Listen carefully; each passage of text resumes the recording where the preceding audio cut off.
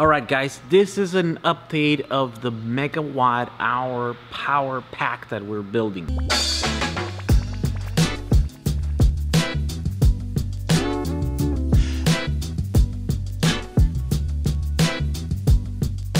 I'm right in the middle of this and I've been really busy engineering the whole thing, and that's why I haven't made videos, right? But here it is, look. Essentially, we're gonna get about 10 of these racks. Not this exact rack, so I'm thinking they're gonna be a little bit bigger. And I'm gonna put 100 kilowatt hours of these LG cells in there, and then each one is gonna be 100 kilowatts times 10. It's gonna be my megawatt hour pack. So originally what we were gonna do, you guys know me, I'm a bit of a hack. I wanna use stuff that's, you know, that's in the shell. And what I was gonna do is gonna use, you know, a bunch of these little 4.4 kilowatt MagnaSine inverters, right? Those are 48 volt inverters. These are 60 volt modules, right? And so I did the test, I read the manual, and it could handle the 65 volts that this one fully charged can put out, right? And so what I was gonna do, I was just gonna parallel this entire array of batteries here, right? So it essentially becomes one 60 volt battery. You know, this is like 75 kilowatt hours or something like that. And then I was gonna run those in parallel, and we were gonna run a bunch of the circuits here that I run at 110 and 220 volts, right? And it's pretty cool because you don't have to ask permission. This is essentially a backup system, right? And so when you have a backup system, you don't have to get it permitted and stuff. And so it's simple in that way. And you know, we could build it and scale it up. And that was the idea, right? That was right up until the point that I talked to an engineer that actually installs power packs for a living, right? And so once I, you know, described the whole system to him, then he's like, yeah, that could work and there's benefits to it. And he goes, the problem is that in a building like this, when the power comes into a building, it's like at 480 volts. And then it trickles down to lower voltages. And this system would work at the lowest tier. And so essentially we would only be able to power like with the plugs, the computers, everything that's 110 and 240, but they don't really have a lot of the 240 stuff here, right? So basically we would only be able to power the 110 stuff. And so once we started talking to him, and he demystified the whole, like the way that Tesla does the real Tesla power walls, right? And so once we looked at that system, and we looked at the schemes that they use to save money and to generate income using the utilities and the programs that utilities use and stuff, then it became pretty clear that it had a lot of advantages. The only real downside, it was the cost of the system. To get a big inverter, the ones that we saw in that video a few weeks ago, it's the cost, right? It's like 50,000 plus for that 100 kilowatt inverter and stuff. But then we kind of looked online to see if there was like a secondhand, like a used one that we can find.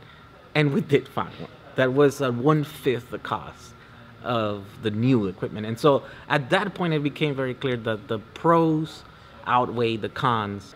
Now we have to re-engineer this pack. Now we're not gonna make one big giant battery pack that is 60 volts.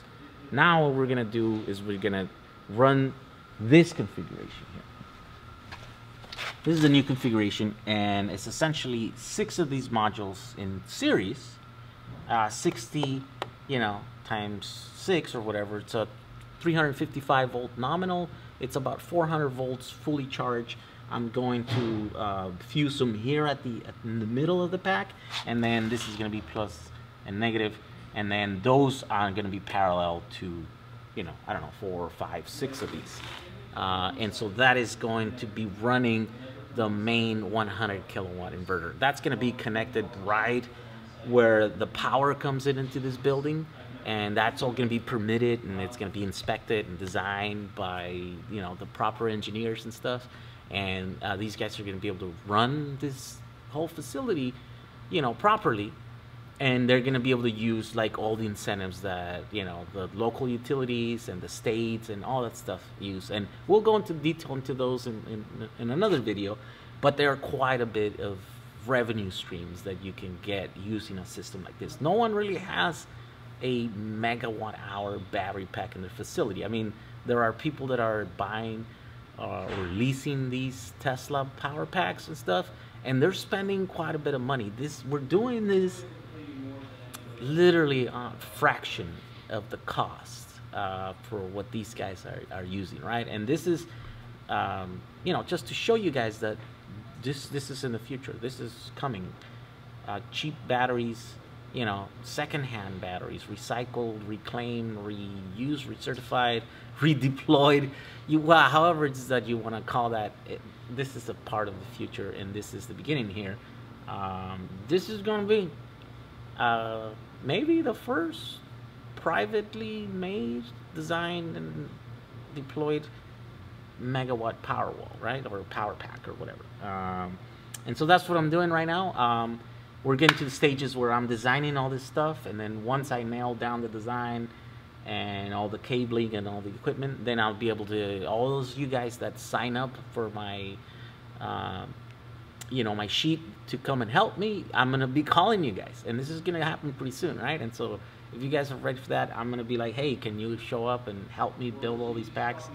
And we'll just slap them together, you know, screw them together. We'll test the modules. There's gonna be a thing where I have to balance all these modules, right? Because it's a lot of energy, and you know, sometimes like this one it'll be like at 60 volts. This one will be at 56 volts. There's a difference there, voltage. So we have to transfer some of that energy here. Eventually, when I connect all these into parallel to be able to run this building, they all have to be, you know, fairly balanced and stuff. And of course, I am going to be exploring a BMS system, because this has to be a legit system. This will not fly, you know, a thing. It has to be standalone, and it has to be a system that alerts you of any fault, any condition that is not right, or there's some concern and stuff. And so this is going to be a legit system, and I'm happy to be, you know, part of it. And so that's what I'm doing.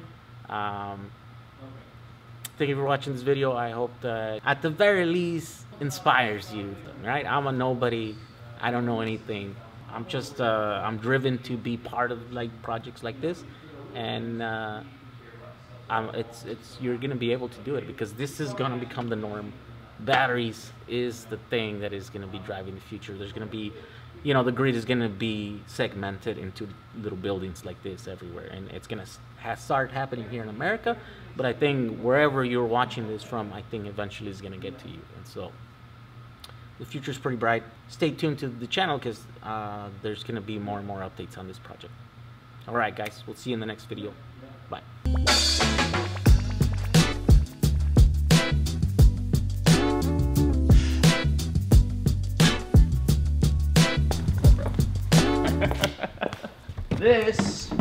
That's one of the cells. That's one of the cells. That's one of the cells, and this piece here costs about 60 cents. And that piece is about 20 cents. 16 in one pack. How many of these cells are in one car? 96. 96. Mm-hmm. So you're looking at 20 cents, 40 cents, all together under $2 for all this. And then this here is just a recycled battery, right? And then, there we go. And this unit came from, this is the LG Chem cell pack, right? How many watt hours is this one cell? 166. 166 watt hours. This is 1 watt. So that it can be on for 166 hours. Actually, yeah, 1 watt per hour, yeah. Mm-hmm. So we could leave this on like this for 166 hours. Yeah. And then this one unit here, we put it to this. This is a 25 watt panel, okay? These are surplus panels. They're cheapy. I can get these for $7 a piece, okay? Like this. 25 watts? Because nobody wants them, because they're 25 watts. Yeah. You know, so they're just, they're surplus and kind of like old technology, right? Yeah. So if I take this guy and I were to put this guy in here, and the charging port right here, okay? Now I can create enough solar, or harness enough power to charge this one guy to power 8 lights, and you can build this setup for under $15. And then let's say FTL, full truckload delivery to a place like Cambodia, say $5. $5 a unit. to get it there. Mm-hmm. Okay, so now what you've just done is you've taken a family of 5 off of kerosene. They're burning kerosene. They don't need to burn kerosene anymore because you just provided them light off of our garbage, plus $7 and $3 and whatever the cost of the battery, which we get for per pound for recycling. That will stop the family from breathing carcinogens indoors. That will empower the family to actually use this USB. If I threw in one of my phones, a dual band phone, now you've literally just given them the power from our trash to be able to communicate. There's, huge impact to their health, huge impact to their finances, because 20% of their income is spent on the kerosene.